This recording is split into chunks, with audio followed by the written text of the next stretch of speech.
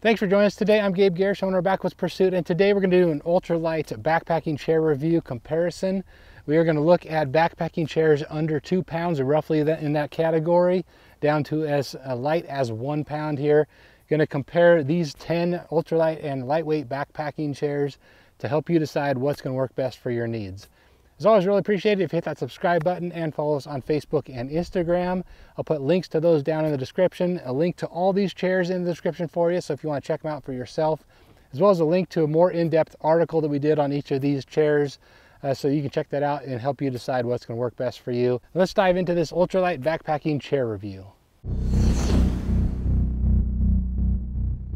All right, now the ultralight backpacking chairs we have in this review, we've got the Big Agnes Micha Basin, we have the Klymit Ridgeline Short, here is the REI Flex Light, the Leki over here, Leki TimeOut chair, here is the Nemo Moonlight, over here is the Alps Mountaineering Apex, here is the Big Agnes Skyline UL, over here we've got the Helinox Chair Zero, the Big Agnes Skyline UL Stool, and the REI Flex Light Air. But one of the things that we really found to affect the stability of chairs is the design of the legs here. So you have these chairs that have this horizontal design like that, where the structure is supporting laterally there, and then you have some like this is the REI Flex Light that is a front to back kind of stability here. So the main support there is going front to back, and then the legs coming out to the side that way. What we found here is that the stability was better in this style of a support system, side to side, rather than the front to back.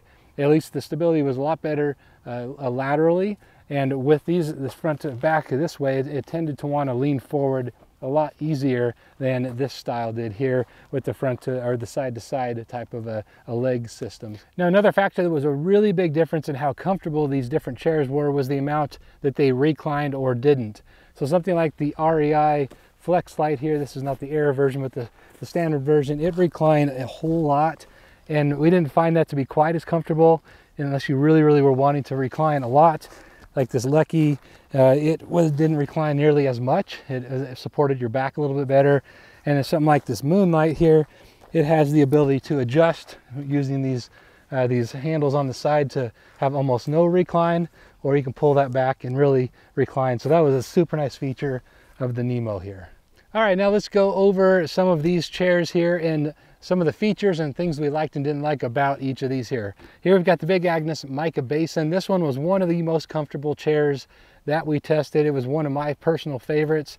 The downside to this is 35 ounces, so it's just a hair over 2 pounds. It kind of crested over that 2 pound mark, but it is super comfortable. It's more like your favorite camp chair than it is a backpacking chair. So you can tell it's a little larger. It sits up a little bit higher. The seat height is another thing I forgot to mention earlier that affected the comfort with a lot of these. Most of them are pretty close except for that Alps over there.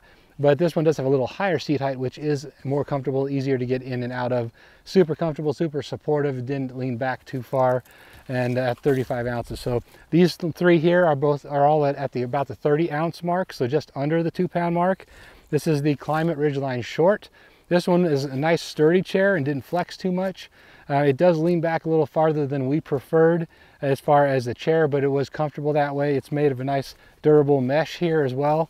And so it's a nice chair. It's a better budget-friendly option. So if budget is of more concern, this is a good option that way. This one's certainly more expensive. I think this is the most expensive chair in the review, but fairly lightweight, but super comfortable as well. Over here on the Nemo Moonlight, this one was another one of my personal favorites, with the ability to recline here and adjust the recline. So you can cover both if you want to recline, or if you don't, it covers you that way. Really sturdy, didn't flex too much when you sit in it, and right about 30 ounces as well. So a great option here. The whole thing is mesh in the seat, and it was just one of the more comfortable chairs for me that I tested, and really liked this one. Now the Leki TimeOut here is one that I wasn't familiar with at all, but it's actually really comfortable, surprisingly so. It's very stable, probably one of the most stable chairs. If you are a larger guy or a larger gal, this is a really good option because it has the highest weight capacity of all the chairs. I believe, if I remember right, it's well over 300 pounds. I think 325 pounds is the max load for this, where most of the rest of these are on 300 pounds or even down to 250 with some of them. So all that information is over on the website, backwoodsPursuit.com, all the weight ranges for each of these. But this one had the highest weight rating, so if that's something you need, it's comfortable.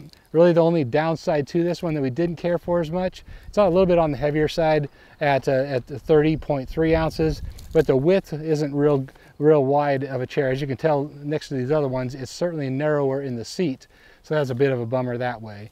Moving over here to the REI Flex Light. This is one of REI's most popular chairs, and for good reason. It's a nice chair. It's really solid. It leaned back too far for us, though. It was a little bit uncomfortable that way. Very similar to the Klymit there. If that's the style you like, you're going to really like this chair. Me personally, I didn't care for that as much, but it is a fairly lightweight, 30 ounces again, and it's great that way. And it's nice and stable. Packs down pretty small as well. All of these pack down fairly small, but some of them certainly are a little bit better than others in that department. All right, moving over to the Big Agnes Skyline UL chair. This is one that I really liked. This is kind of a really good medium between heavy and comfortable and really ultralight and not quite as comfortable. We'll get into those in a second. But this one was fairly lightweight at 27 ounces, but it's super comfortable. It's a really good middle of the road, and price point's a little bit better on this one as well versus, say, that Micha Basin, which is really expensive. This one's still on the more spendy side, but it is nice at that 27 ounces and easy to put together and whatnot. So really good option here, and it was really comfortable. It didn't lean back too far, so it checked the box there for us as well. The Alps Axis here is a very unique chair. As you can see, it sits really low to the ground, and because of that, it does lean back a lot as well. But because this one was lower to the ground, I didn't mind this one leaning back as much. It's just the lower seat height makes it a little harder to get in and out of. And if you're, say, in a hot tent or inside of a tent like something like that, this is going to take up more room in the sense of you're going to have more of your front to back here. Your legs have to be all the way out, so it takes up a little more space that way. But it is nice that it's lower to the ground as well inside of a tent. So good that way. This one's a little bit harder to set up. It has a second piece here, the second support bar in the front. All the rest of these are just one piece. You pull them out and they more or less kind of go together with the bungee cord that helps tie them together. So this one's a little different that way. Probably the hardest to set up, but it's not really that hard either. So they all take, roughly a minute or so to set up. However, this one just takes an extra step that way. All right, now getting into this final section. This is the true ultralight backpacking chair section. Got 17 ounces, 17 ounces, and 16 ounces for these three. So if weight is the biggest concern, these three are the ones you're going to want to look at the most. This is the Helinox Chair Zero. We've got the REI Flex Light Air and the Big Agnes UL Stool. Of course, the Big Agnes Stool, it's a stool, so it should be lighter than the others, but this was surprisingly really comfortable. I didn't think I was going to care for a stool really at all, but where I found the application for this to be really good was in a hot tent, or if you're using it in that kind of a scenario where you're needing to save space. It does that really well. It's the most compact of all of them when it comes to pack size. Really comfortable and really good for putting your boots on, taking your boots off, eating dinner, that sort of thing. Not quite as comfortable in the sense of you don't have back support, so you give that up with this one. But is surprisingly comfortable, and definitely one that I'll be taking with me when I'm using my hot tent, my Seek Outside hot tent, and needing to hang out inside the tent for some of those long cold nights before you're heading to bed. So that's a good option that way. The Helinox Chair Zero was probably my overall favorite of the ultralight chairs. It's more expensive than the others, but it is super lightweight, just 1 ounce heavier than the REI Flex Light Air here.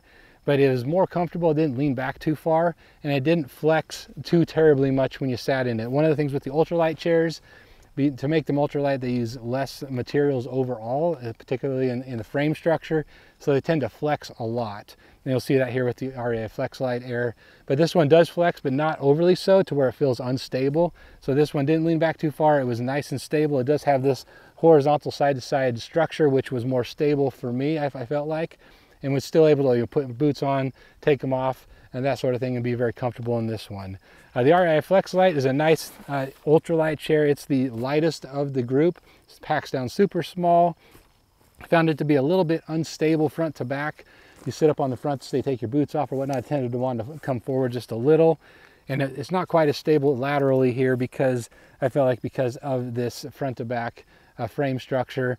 And the other thing that was interesting about this is It has a 250-pound load rating, the same as the Helinox here and the Stool, but it flexes so much that it feels like it's not going to be stable. It is. It never had any problems that way, but it was interesting that way. It's a different feel. It almost feels like you're in a waterbed or something like that when you first sit in it. So it's not necessarily bad. It's just very, very different. You have to get used to it a little bit. So really nice chair, packs up really small, but it did lean back a little farther than I preferred.